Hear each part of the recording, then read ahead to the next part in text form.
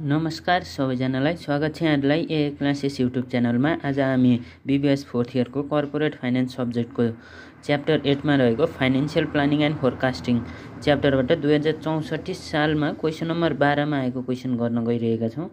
यो क्वेशन चाहिँ हामीलाई 20 मार्क्समा सोधेको थियो।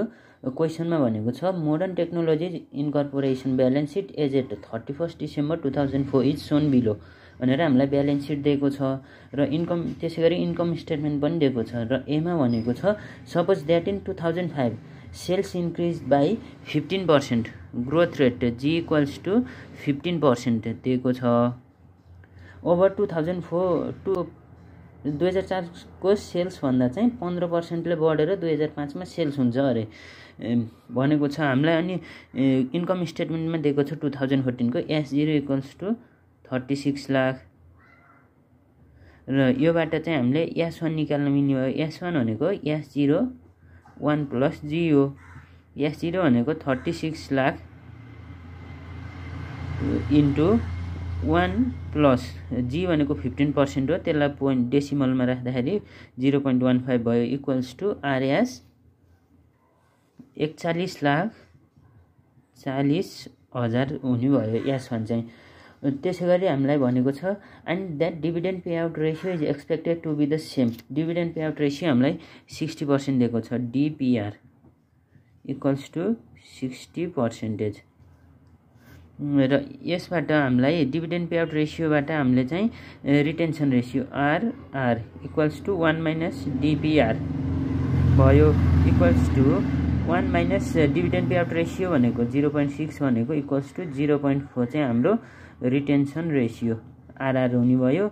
डिभिडेन्ड पेआउट रेशियो हाम्रो 60% छ र S1 चाहिँ हाम्रो 41,40,000 आयो। अनि हामीलाई भनेको छ construct a प्रोफर्मा financial statement using the projected financial method use AFN to balance the प्रोफर्मा balance sheet how much additional capital will be required. हामीलाई प्रोफर्मा फाइनान्शियल स्टेटमेन्ट बनाउने भनेको छ र ब्यालेन्स शीटबाट चाहिँ ब्यालेन्सिङ एमाउन्ट हामीलाई AFN राख्ने भनेको छ र त्यसैमा सोधेको छ एडिशनल क्यापिटल चाहिँ कति रिक्वायर्ड हुन्छ भनेको यो भनेको AFN नै सोधेको हो। Assume the form operated at full capacity in 2004 मा चाहिँ हाम्रो फर्मले चाहिँ फुल क्यापेसिटीमा अपरेट गरेको छ भनेको छ भनेपछि हाम्रो स्पोन्टेनियस एसेट चाहिँ टोटल एसेट हुने भयो, फिक्स्ड एसेट पनि चेन्ज हुने भयो। र अब प्रोफर्मा इन्कम स्टेटमेन्ट बनाऊ। प्रोफर्मा इन्कम स्टेटमेन्ट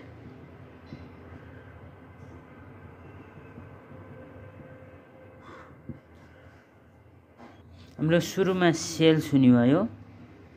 सेल्स चाहिँ यसमा हामीले लेखिसकेका छौं जुन हाम्रो 41,40,000 आएको छ र लेस अपरेटिङ कस्ट हाम्रो चाहिँ 32,79,720 छ। यो पनि 15% ले बढ्ने भयो भनेपछि 1.15 ले मल्टिप्लाई गर्नु पर्यो। यो भनेको हाम्रो आउँछ एमाउन्ट 37,71,678 र यो सेल्सबाट अपरेटिङ कस्ट घटाएपछि हाम्रो EBIT आउने भयो। EBIT चाहिँ हाम्रो 3,68,322 र EBIT बाट हामीले इन्ट्रेस्ट हटाउनु पर्यो। इन्ट्रेस्ट 2014 मा जति छ त्यति नै हुने भयो भनेको 20,280 घट्ने भयो। यो हाम्रो जुन EBIT बाट इन्ट्रेस्ट घटेपछि EBT आउने भयो। EBT भनेको चाहिँ हाम्रो 3,48,042 आयो लेस। अब ट्याक्स घट्ने भयो। ट्याक्स चाहिँ 40% दिएको छ क्वेशनमै 40%। यसको 40% भनेको चाहिँ 139,216 1,39,216 हाम्रो ट्याक्स पनि EBT बाट ट्याक्स हटेपछि हाम्रो नेट इन्कम अथवा EAT यो भनेको 208,826 आयो र हाम्रो नेट इन्कमबाट अब dividend बाँड्छौं share होल्डरलाई। Dividend payout ratio सेमै हुन्छ भनेको छ भनेपछि 60% नै हुने भयो। नेट इन्कमको 60% यो भनेको 1,25,295 र जुन हाम्रो एमाउन्ट आएको हुन्छ त्यो चाहिँ एडिसन टु रिटेन अर्निङ आउने भयो। यो एमाउन्ट चाहिँ हाम्रो 83,530 आउने भयो एडिसन टु रिटेन अर्निङ। अब प्रोफर्मा ब्यालेन्स सिट बनाऊ। प्रोफर्मा ब्यालेन्स सिट क्वेसनमा हामीलाई जसरी ब्यालेन्स सिट पहिलाको इयरको दिएको छ त्यसरी नै बनाउन पर्ने हुन्छ। अब यताको साइडमा एसेट छ, यताकोमा क्यापिटल एन्ड लायबिलिटिज। अब क्यास हाम्रो फर्स्ट 2004 मा चाहिँ 1,80,000 छ, 1,80,000। अब यो पनि चेन्ज हुने हो भनेपछि कतिले सेल्स 15% ग्रोथ पछि यो पनि 15%ले चेन्ज हुने भयो। यो भनेको हाम्रो 2,07,000 आउने भयो क्यास। र अब त्यस पछाडि रिसिभेबल्स छ, रिसिभेबल्स चाहिँ 3,60,000 छ इन्टु यो पनि चेन्ज हुने हो 1.15 ले मल्टिप्लाई गर्नु पर्यो। यो भनेको हाम्रो 4,14,000 आउने भयो।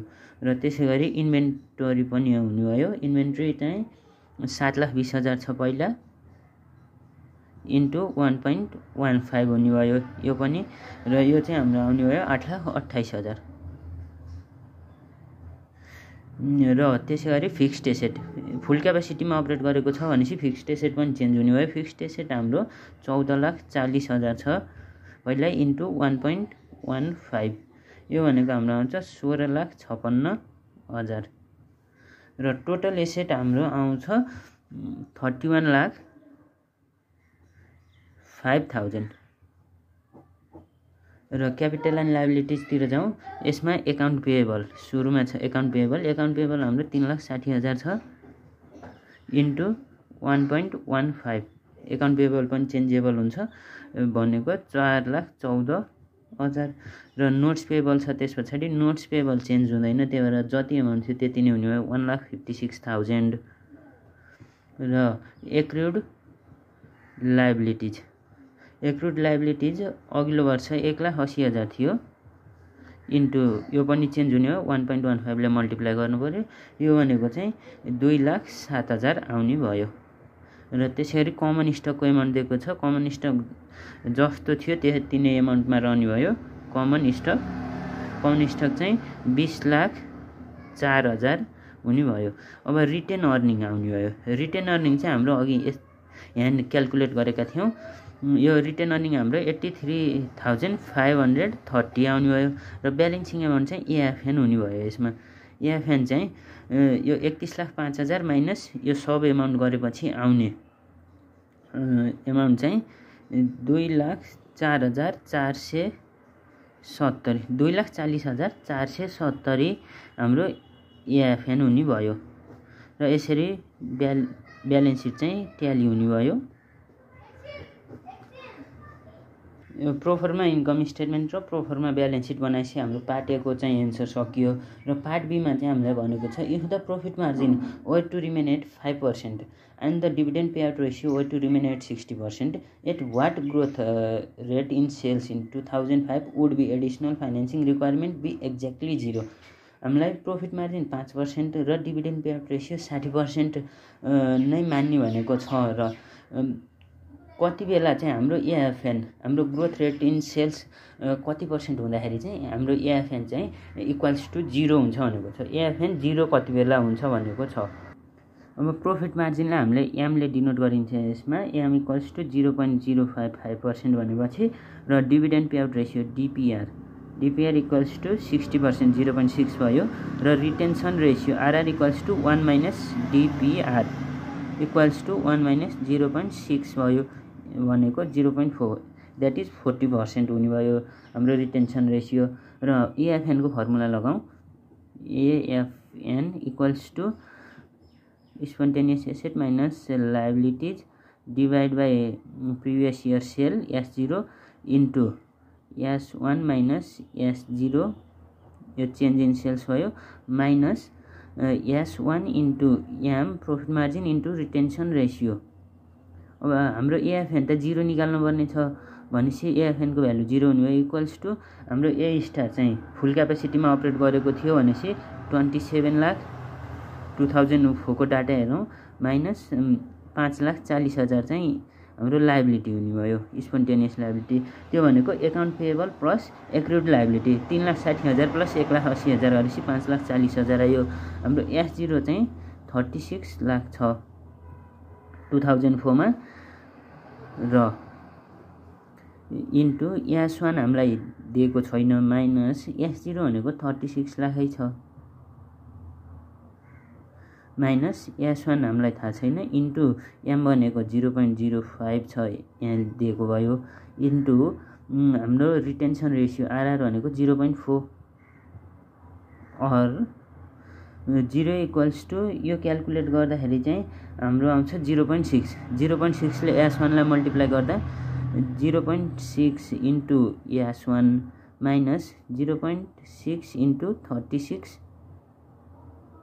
लाख माइनस यो 0.05 इन्टु 0.4 मल्टिप्लाई गर्दाखेरि 0.02 इन्टु S1 आयो और हाम्रो 0.6 इन्टु 36 लाख मल्टिप्लाई गरेर यता आउँदा यो माइनसको प्लस हुने भयो भनेको 21,60,000 equals to 0.6 S1 minus 0.02 S1 और S1 equals to 21,60,000 divide by हाम्रो यो 0.6 माइनस 0.02 गर्दाखेरि 0.58 S1 हुन्थ्यो र 0.58 चाहिँ यो 21,60,000 लाई डिवाइड गर्ने यता अपनमा आयो। देयरफोर S1 इक्वल्स टु हाम्रो एन्सर आउँछ RS 37,24,138 र S1 को फर्मुला लगाऊ again S1 equals to S0 1 plus G हुन्छ र S1 भनेको हाम्रो 37,24,138 इक्वल्स टु S0 भनेको 36 लाख छ इन्टु 1 प्लस G हाम्रो त G फाइन्ड आउट गर्ने हो और 37,24,138 divide by 36 lakh equals to 1 plus G भयो और यो भनेको चाहिँ हाम्रो आउँछ 1.0348 आउने भयो इक्वल्स टु 1 प्लस G और G इक्वल्स टु 1.0348 माइनस 1 हुने भयो। देयरफोर G इक्वल्स टु 0.0348 यो भनेको चाहिँ हाम्रो 3.448% आउने भयो एन्सर र यति गरेपछि चाहिँ हाम्रो पार्ट बी को पनि एन्सर कम्प्लिट भयो र यो पार्ट ए र पार्ट बी को गरेपछि चाहिँ हाम्रो 20 मार्क्स आउने भयो एक्जाममा।